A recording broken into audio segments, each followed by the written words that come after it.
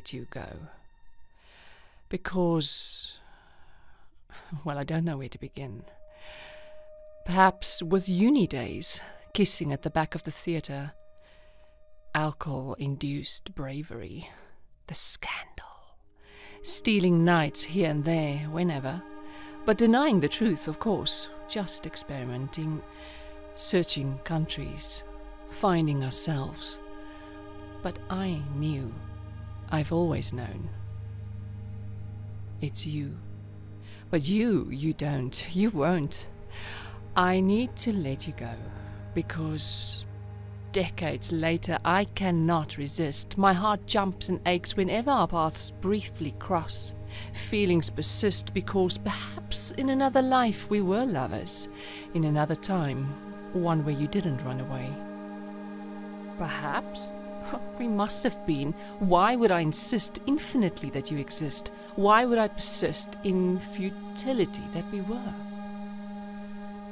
I need to let you go because now you call me pal, your homie, dude. This is where it gets muddy. I'm never going to high-five and be your drinking buddy. Go to your friends for that. I want to be your heart and find a home in you.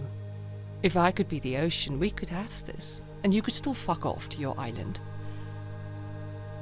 But I know I have it all wrong.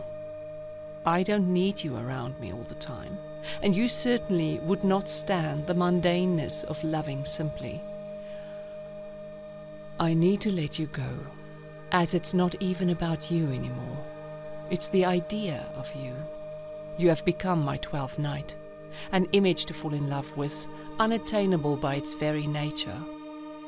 I forge ahead, mundanely, measuring all who enter, by a memory.